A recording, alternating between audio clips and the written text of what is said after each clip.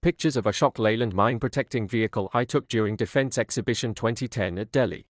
Back then this was one of few MPV in Indian arms market along Ordnance Factory Aditya MPV. Without any hesitation this design looked very polished and looked bigger than Aditya MPV.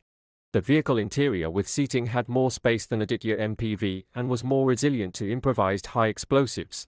Can endure 14 kg of TNT under hull and 21 kg of TNT under wheel. It can attain a maximum speed of 90 km per hour with a road range of more than 1,000 km.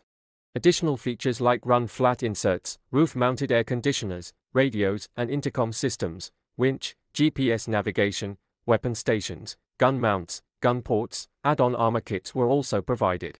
The Army went for Tata's mine-resistant ambush-protected vehicles, while Ashok Leyland worked harder and JV with Lockheed Martin to produce LBPV, which was inducted with Indian Air Force and few with Indian Army.